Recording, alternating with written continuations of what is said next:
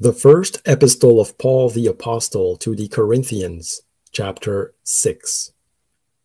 Dare any of you, having a matter against another, go to law before the unjust, and not before the saints?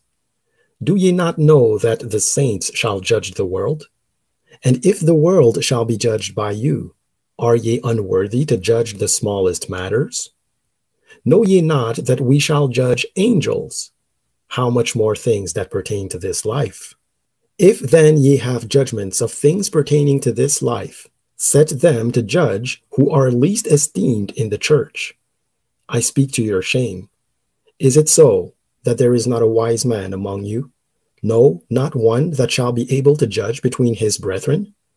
But brother goeth to law with brother, and that before the unbelievers.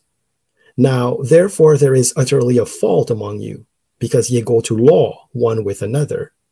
Why do ye not rather take wrong? Why do ye not rather suffer yourselves to be defrauded? Nay, ye do wrong, and defraud, and that your brethren. Know ye not that the unrighteous shall not inherit the kingdom of God? Be not deceived. Neither fornicators, nor idolaters, nor adulterers, nor effeminate, nor abusers of themselves with mankind, nor thieves, nor covetous, nor drunkards, nor revilers, nor extortioners shall inherit the kingdom of God. And such were some of you, but ye are washed, but ye are sanctified, but ye are justified in the name of the Lord Jesus, and by the Spirit of our God. All things are lawful unto me, but all things are not expedient. All things are lawful for me, but I will not be brought under the power of any. Meats for the belly, and the belly for meats.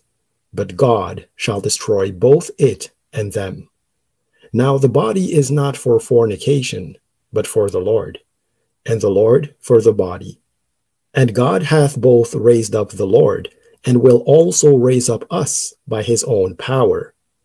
Know ye not that your bodies are the members of Christ? Shall I then take the members of Christ and make them the members of an harlot? God forbid.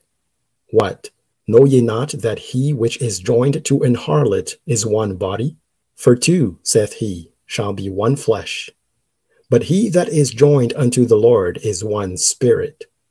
Flee fornication. Every sin that a man doeth is without the body, but he that committeth fornication sinneth against his own body. What? Know ye not that your body is the temple of the Holy Ghost which is in you, which ye have of God, and ye are not your own? For ye are bought with a price. Therefore glorify God in your body and in your spirit, which are God's.